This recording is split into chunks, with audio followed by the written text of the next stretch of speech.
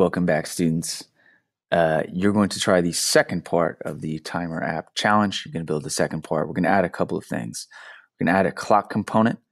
We're going to add a start clock button, and we're going to have a timer label that should count down to 0. So let's head back to App Inventor. We had a couple things from the first part, which were a label which showed the time. We had a button that allowed us to add time. Now we're going to add a new button. And this is going to be our start clock button. So we're going to put it here. We're going to change the text to start clock. And we're going to change the name of our button to the start clock.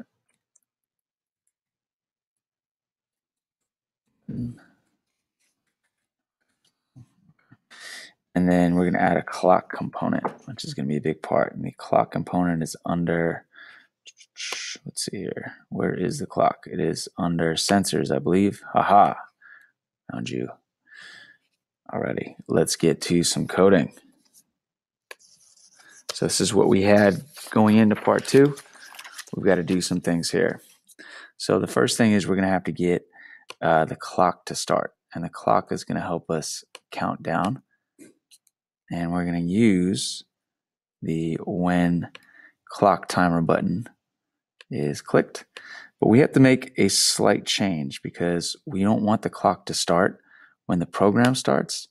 We want it to start when the button, the start clock button is pressed. So over here in components under clock, we're going to go to timer enabled, and we're going to click off of that. And what that means is when the program starts, the clock will not start. However, so we want a couple things. Actually, we're going to need our start clock button. I'm going to pull that out instead. And when the clock start button is clicked, that's when we want our clock to start. So then we're going to set our clock timer enabled to true. So when the clock start button is clicked, the clock itself should start. Now the next thing is when the clock actually starts, we want a couple of things to happen. One is we want to set the counter that you guys are already familiar with. It's our counter variable. We want to set it to start subtracting. So we're going to set our counter variable.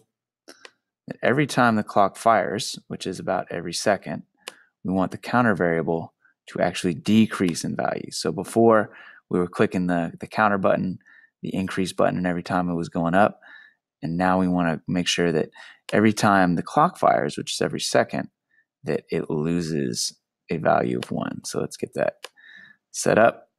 And every time the clock fires, the variable is going to go down. We have to set the label text to reflect what it actually says. So we'll actually, or rather how much time is left. So we'll set the counter label text. Every time the clock fires, it should go down. It should be equal to whatever the new value of this variable is. And then the last thing we want to add is that when we get to 0, we don't want to start going into negative numbers. If the clock counter is the value of the variable is equal to 0, we want to turn our clock off so it stops going down. So we're going to need a conditional, otherwise known as an if-then. So we want to just get this set up here. If the value of the clock timer is 0,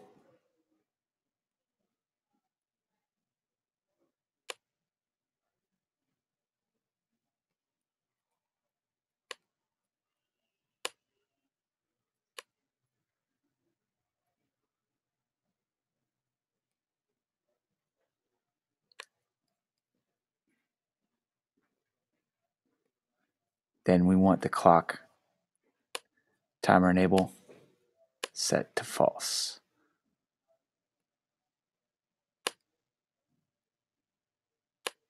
Alrighty, good luck.